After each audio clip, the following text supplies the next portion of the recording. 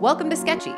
We take all the super complex stuff you need to learn and turn them into memorable visual stories packed full of everything you need to know on test day.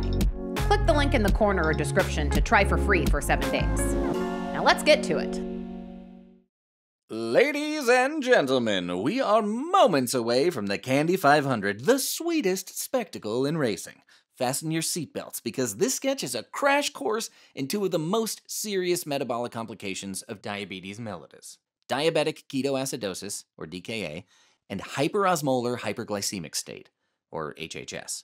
We'll cover the similarities and differences between these two hyperglycemic emergencies, then drive home some key points about their treatment. But before we fire up our ignitions, let's take it to the starting line and look at some of the factors that can ignite or precipitate DKA and HHS. Our race begins underneath these glowing bacteria lanterns, our recurring symbol for infection. That's because DKA and HHS usually kick into gear after some type of stress or acute infection has occurred, such as a UTI or pneumonia.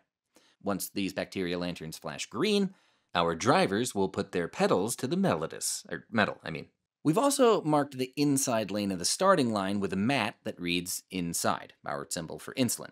Only this mat's rather torn and ragged, like it's been through a few too many races. Completely inadequate for such a prestigious event, if you ask me. But we'll keep this torn mat here to remind you that inadequate insulin therapy can also precipitate DKA and HHS.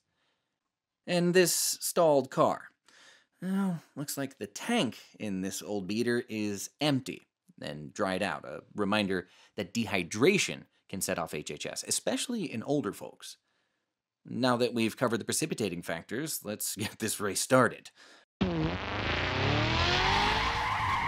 They're off, and it looks like the Team DKA car has taken an early lead. DKA is symbolized by this candy key, and this candy car is appropriately marked with the number 1, because DKA predominantly occurs in patients with type 1 diabetes. However, DKA can occur in patients with type 2 diabetes, especially if they've had insulin-dependent diabetes for more than 10 years or are taking SGLT2 inhibitors.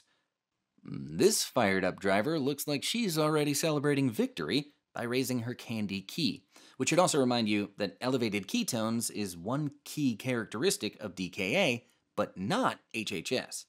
But let's see if Team DKA can keep up the pace.